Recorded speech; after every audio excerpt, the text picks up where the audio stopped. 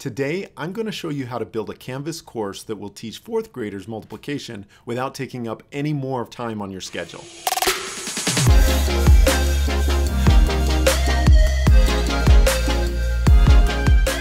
The course we build will use three primary features in Canvas. We'll use the pages to create a landing page that will make it easier for students to find the content.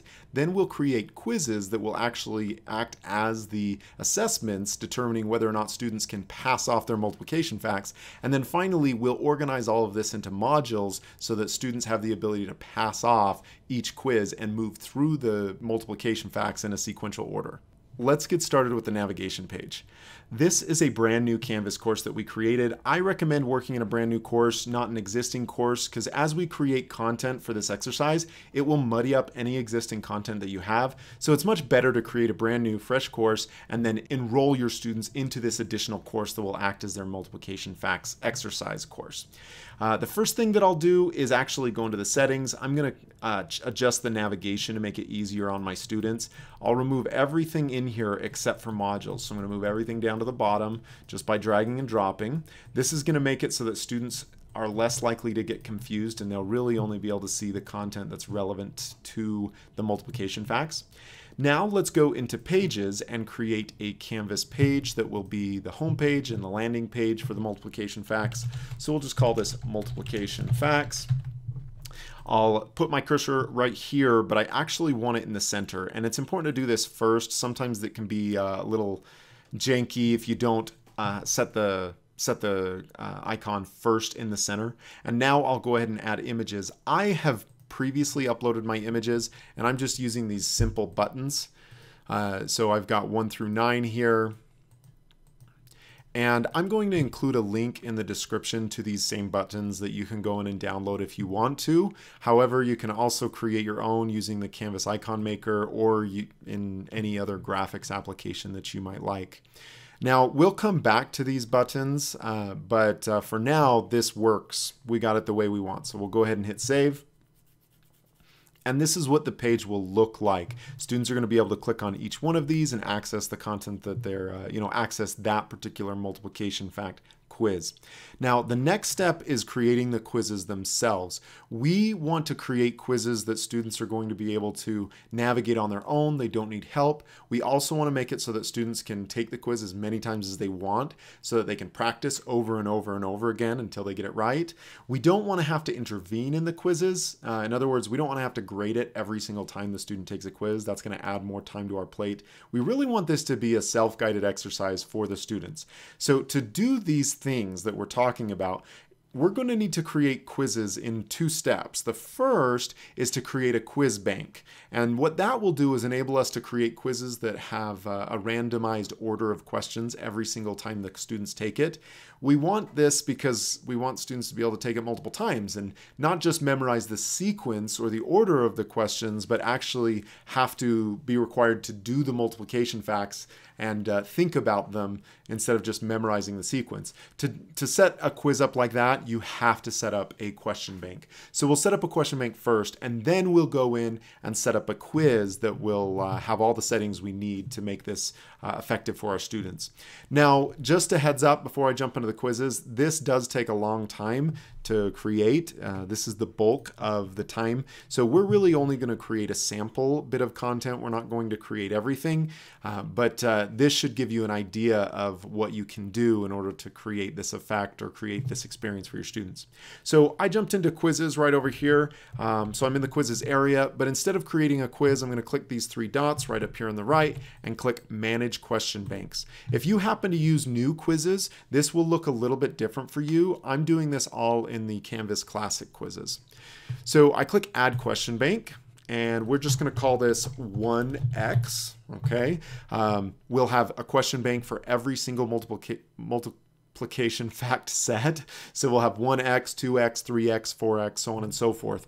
I'm not going to create all of those today. I'm only going to create the 1x quiz bank, but creating all the following quiz banks or the question banks will look the same. So we go ahead and hit enter and then go into that question bank. Now we need to add our questions. So I click Add Question. And I'm going to select a numerical answer here. It's going to give me options by default, 4 options for my answers. I really don't need 4, I just need 1. So I'm going to click the little trash can over here on the right.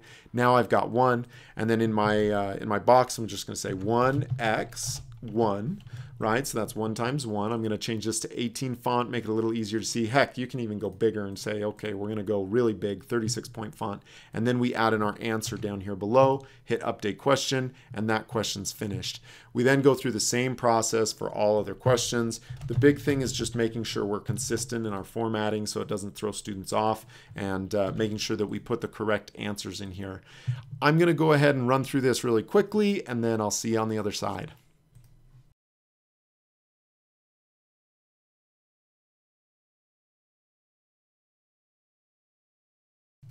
All right, so now I have 1 through 9. That's all I'm going to create for today. You can create as many as you like, up to whatever number you like, and it's essentially the same concept. You'll just need to create more questions. Now that we have our quiz bank created, or our question bank, I'm going to jump back to quizzes and then come right up here to the top right, click Add Quiz. Again, I'm working in Classic Quiz. You can still do this using new quizzes. It's just going to, again, look a little bit different. So I'm creating my ones quiz, so I'll just call it ones. And then I'm not going to include a description in my case, though you're welcome to include one in yours. The quiz type needs to be a graded quiz. Down below, the other options you'll want to pay attention to is I want to put a time limit on it. This is so that students are kind of pressed. They can't just look up the answers or use a calculator. They have to move through it quickly. I don't know how long you need to make it. Honestly, I'm not a 4th grade teacher, so I'm not as familiar with what it should be. But you'll set whatever time limit based on the number of questions you have. I do want to allow multiple attempts because this is what's going to allow students to take the quiz over and over and over and over again. So if they're not able to achieve a 100% or the whatever score threshold that I set, I can have them take the quiz as many times as they want. And then down below, let students see their quiz response. I want that, and I want them to be able to see the correct answers. That way, every time they can go and look which ones they missed, what they missed it by, and how they might have made their mistake. I also want to show one question at a time. That's totally optional, something that I prefer on these types of quizzes, but again, that's up to you. And then I think this is really all I need. So now that I have my settings set, I'm going to come up here to questions, and this is where I'm going to add my quiz questions in. And because we created a question bank, instead of adding questions one by one, all we have to do is click Add New Question Group. I'm going to go ahead and just say pick 9 questions because that's how many questions I have. And I'm going to link it to my ones question bank. Now it looks like I have a couple that I've created in the past for other exercises. It doesn't really matter which one I pick. I'll go ahead and select this one. Hit Select Bank. And now the way that this is set up, I have to click Create Group. Don't forget that step. But once I've done that, now if I go back, I'm going to hit Save. And let's preview this. You'll kind of see how it works. So it shows me one question at a time. I got 1 times 4. I add 4, right? And hit Submit Quiz. Yep, we're going to submit anyway, even though we didn't answer everything. So we can see we got this one right, but we got all the others wrong, and it shows the answers. And this is how students will see it as well. I can actually preview it again. I can take it as many times as I want, even as a student, not just as the teacher previewing it. But I now have my quiz set up. So we've gone through 2 of the steps. We set up that first page. We've now created our quiz using the quiz bank or the question bank and the actual quiz settings. Now the last step, and this is a critical step, you can't skip this step, is to go into modules and set up my modules. This is going to create a framework that basically makes it so that students can't just jump straight to 8 multiplication facts, for example. Now you could choose to do it that way, make it so that students can kind of just pick and choose. They don't have to go in order, but this really gives you either option. Either way, you'll still want to set up these requirements, and I'll show you why here in just a moment. So if I come in here and hit Add Module, I can say 1x, okay, and hit Add Module. And then let's create the 2x and the 3x just for reference, even though we really aren't going to be building this out all the way. But the idea is you'd create one for every single multiplication fact set that you have. So I'm going to come in here and in my ones, I click Add. I'm going to go to Quizzes and select ones. Hit Add. Now the next one, 2x, I don't have a quiz for that one yet. I'm going to really quickly go in and create a quiz. It'll take me just a minute, and we'll be right back. By the way, I'm just linking this to my ones again, just for illustration and get the content in there. You'll want to create your question banks and link it to the appropriate one. Otherwise, you won't get the effect that you want. Okay, so now we have a twos quiz as well. So I'm going to go ahead and add that to my two module. Go ahead and add that here. And the last step that we need to take to really make this, well, this isn't really the last step, but to finalize our module setup, we need to set requirements and prerequisites. And this is a pretty easy process to follow. This is really what you're going to do after you have all your quizzes in, but just for illustrative purposes, we'll do it with just ones and twos here. So you'll want to set the requirements for each module by going to the settings on each module. Make sure you're on the module settings, meaning the one that associates with the title of the module, not the individual content settings. I click on this, click edit, and then I'm going to add requirement. I'm going to say for ones, the quiz ones, I want students to score at least 9 out of 9. I want them to be able to get 100%, but keep in mind they can take it over and over and over again. So even if they don't get it the first time, they'll have to practice over and over and over again. Twos, I'm going to do the same thing. We come in here, add a requirement. For the twos, score at least, same thing. We want a 9, right? So we update that. Now we've got ones and twos in there.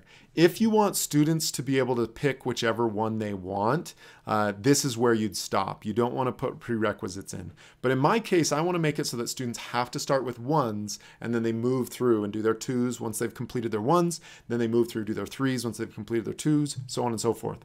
So to do that, I need to set up prerequisites on my modules. I don't need anything on ones because that's the first one. But then I click on the three dots on my twos, hit edit, add a prerequisite, and just select ones. This will only work if ones comes prior to twos in your module settings or in your module setting format. So in your module structure, you have to make sure they're in the order that you want students to move through them. You can't put 9s at top or anything like that if you're wanting to create that linear look. Now, I'll show you, you can actually set this up so that students don't even have to use modules to navigate through these, and that's what I'll show you here in just a moment. But just to give you an idea of how this looks, we'll go ahead and publish these and jump into student view.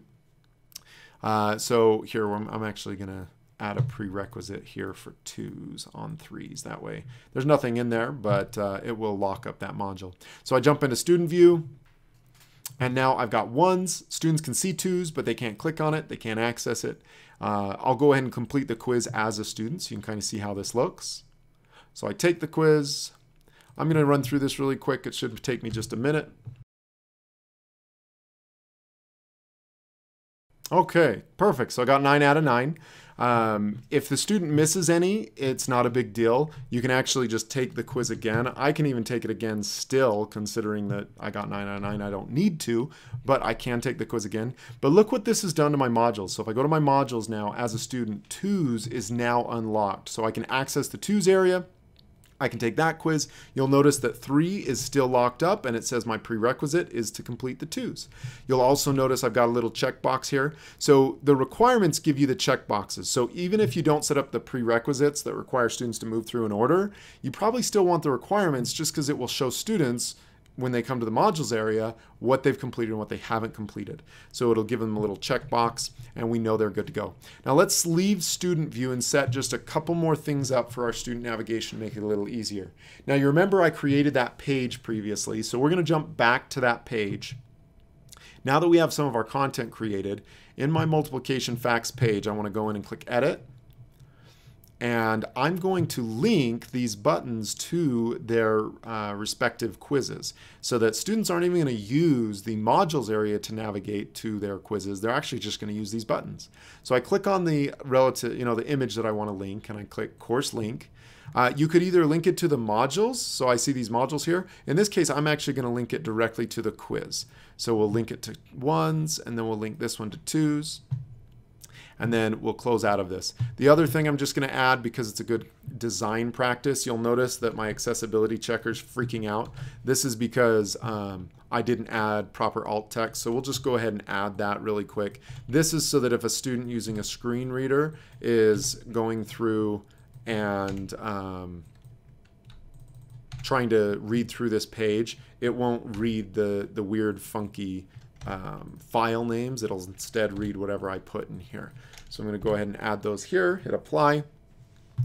And now that we're all good there, we'll hit save. Finally, I want to make this my home page, so I'm going to publish this page and then click the menu and say use as front page. And then back at the home page, I'm going to select choose home page, pages front page, and hit save. So now when students jump in, this is what they see. They'll just see these buttons. They click on one, it will take them to that quiz. And then if they click home, it's going to take them right back to the home page. If I click 2, takes them to that page. Now, if they try to go to the 2s, but they haven't quite completed it, let me show you what this looks like. So we'll go into student view. And to do this, I'm going to have to reset my test student because I already completed ones. So now that it's been reset, let's click on 2s. It says this quiz is part of the module 2X and hasn't been unlocked yet. The following requirements need to be completed before the page will be unlocked. 1s. So I can click on 1s, and now I can do my 1s. So it's still, even though students are navigating to this from the home page, they still will be locked up. Anyway, so if you set all this structure up, students will have a space where they can practice multiplication. They can take the quizzes as many times as they want. You don't have to grade them. This is all self-paced. And actually, even though we just use this with multiplication, it can be applied to other mathematical concepts as well. And if it's something that's not linear and it's just individual concepts that are kind of spread across, you could set up modules that allow students to pass off various concepts. If you want to take this a step further, you can actually add badges, but you can add badges so that students, when they complete their particular multiplication facts, they'll get a badge for each one that they complete. So there's a lot of really cool things you can do with this. It makes it a lot of fun for your students because they can be independent. Hopefully it helps you out and you can find an application in your class. Thanks so much for watching and have a fantastic day. Bye.